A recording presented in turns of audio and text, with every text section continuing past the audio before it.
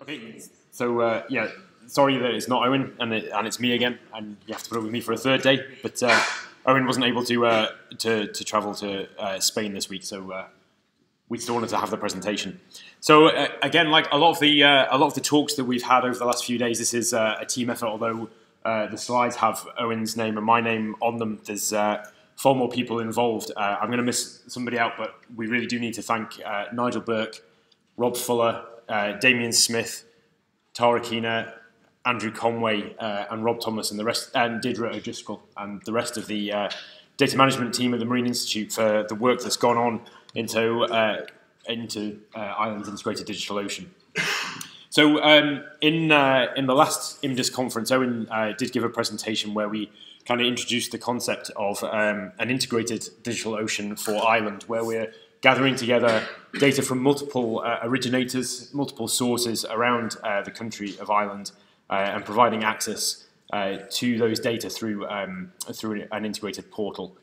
Really, we've seen this morning a lot of activity is moving offshore. The last talk there where we were talking about the blue economy, it's absolutely key that as the blue economy grows and all of these activities take place around our marine areas, that we have access to the data that are being collected in all of those different platforms, and we make them available to all of the different stakeholders, end users, in as quick a way as we can and in as high quality a way as we can.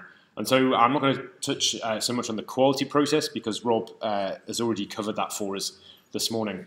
But what I really wanted to emphasize from this slide is that we have a huge range of end users, and it's not just the people who are either paying to take the data or paying for the data to be collected. There's people who are trying to make livings out of using our data by generating new marine renewable energy platforms and putting them out in test sites, particularly around Ireland. We have a couple of different test sites for marine renewable energy. And there's people who use the data that we're generating and publishing for their leisure time as well. So there is this massive range of stakeholders. And within DigitalOcean, we have data from a huge number of sources. There's a couple of extra logos on here from last time we presented on DigitalOcean.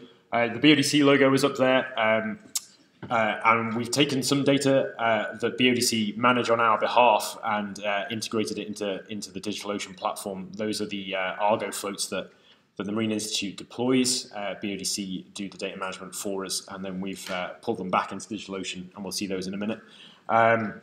There's a whole bunch of wave buoys that the Electricity Supply Board in Ireland, ESBI, put out. Again, the marine renewable energy, and Rob's talked a little bit about that this morning as well. And further to the Marine Institute's tide gauges, we've also incorporated the river gauges from the Office of Public Works, so their logo's up there as well.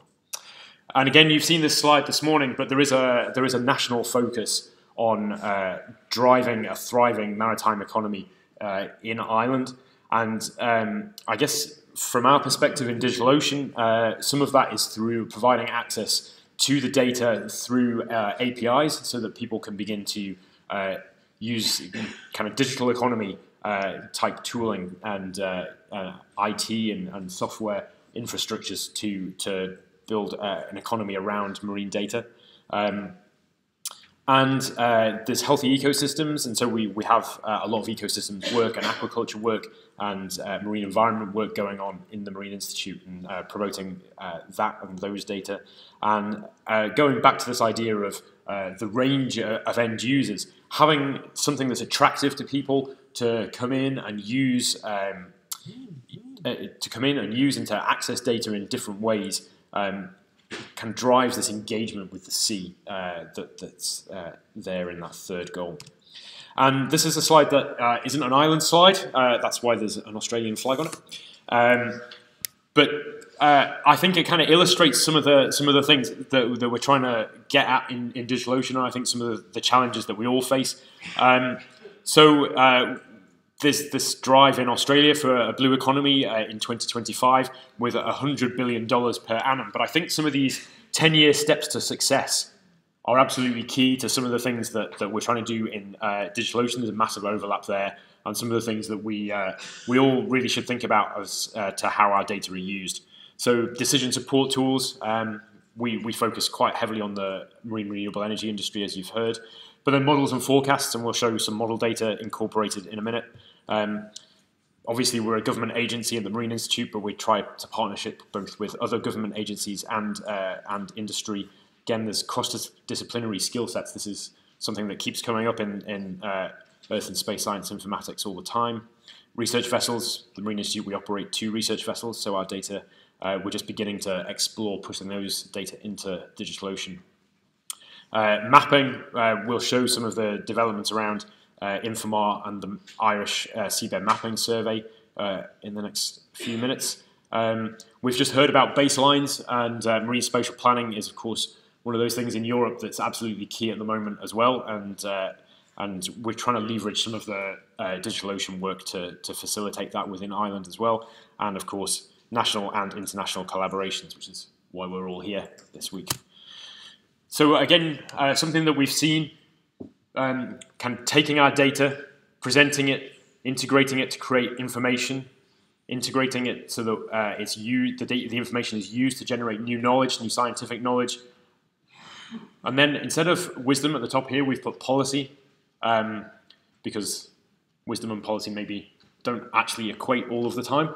But what we're starting to see is that policy is then feeding back into the bottom of this pyramid. It's actually driving some of the data collection programs. It's driving some of what we're doing in the informatics as well. And so I think what we're seeing is this feedback loop is beginning to really warm up. And this is just very quickly go through this, but one of the things we're conscious of is this data value map that came out of the University College of Cork. And what we're trying to do is narrow this gap between the data creator and the data user. We've got a wide range of data users. We've already seen all the logos for the data creators that we use. But we're trying to add value here by integrating the data and delivering the data through the DigitalOcean with value of clearer access to marine data for our end users, improved range of data and services in our platforms, and having this national focus on integrated marine data. So some of the recent developments, just a few highlights. So we've taken, the top left there, we've taken the UI and we've upgraded it recently. It's now kind of material design, very responsive. It now works on your mobile phone, which it didn't before, which is kind of quite nice. And taking that on a bit further, some of the work that's been done around the Infomar seabed mapping survey. We were using kind of standard web map services to deliver those. There's so much data behind the Infomar systems that we've actually switched recently to using tile services. They're much more performant, and again, you can access now the bathymetry and the contours, the contour products that are coming out of that on your mobile in the DigitalOcean, and you can really zoom in even if you're just out on the beach for a day out, or if you're sailing. Although those data are not to be used for navigation purposes. In the bottom left, you'll see that grey blob there. That's actually a 3-dimensional representation of a shipwreck that the Infomar seabed survey did a very high resolution side scan sonar over. What you can't see is that that's actually a screen grab from an augmented reality device, a Microsoft HoloLens. So we've started exploring some 3-dimensional visualizations and some of the new technologies that are available. And just in the bottom right here, it doesn't show very well, but we'll hopefully see a video in a minute or two visualizing current flows in the web.